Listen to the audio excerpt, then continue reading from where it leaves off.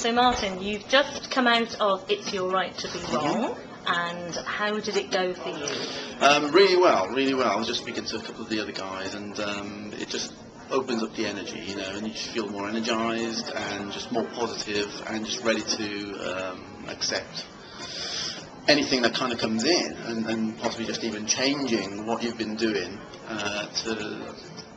to move forward. That's fantastic. So, you're walking away today. What's the one thing that you've learned that you're going to go away and change?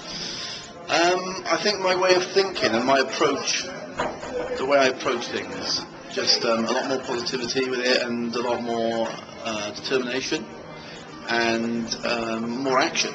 Just be more positive and more actionable about it. That's fantastic. Thank you very much, Martin.